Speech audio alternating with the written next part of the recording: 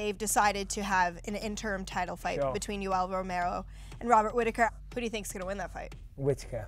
How do you think he's going to win? Romero, okay, listen, I'm going to say he has a problem with his gas tank, which he does. People say, oh yeah, but he still knocks everybody out in the third round. That's because generally people, for some bizarre reason, try and out-wrestle him. They try and wrestle him to make him tired. Whittaker isn't going to try and out-wrestle him. I think he's smart enough to know, A, that he can't wrestle him, and B, as an Australian, he should definitely know that. I know myself as an Englishman, I'm not going to try and out-wrestle a Cuban gold medalist. You know, that would just be stupid. Whittaker's going to keep it on the feet. Whittaker's young, he's got great cardio, he's got good conditioning, he's got excellent footwork, he's fast on his feet.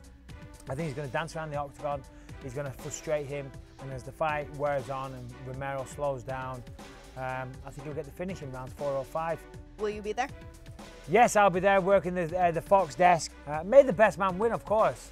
Although if Romero wins, that doesn't make him the best man.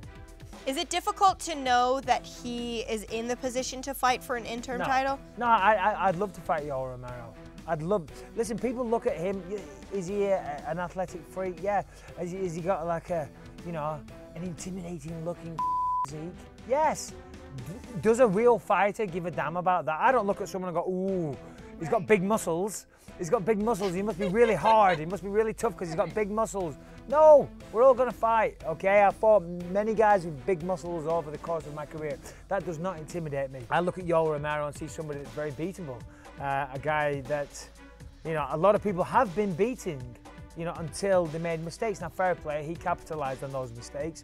Derek Brunson was beating him. Lots of people can beat him, but then they make mistakes. I think Whittaker beats him. I would love to fight Yoel as well. He doesn't scare me one little bit. And that's not me sounding tough. I would assume most of the people in the UFC roster have that attitude. That's what you have to have as a fighter. You don't look at them and be scared, you know. So, yeah, bring it on.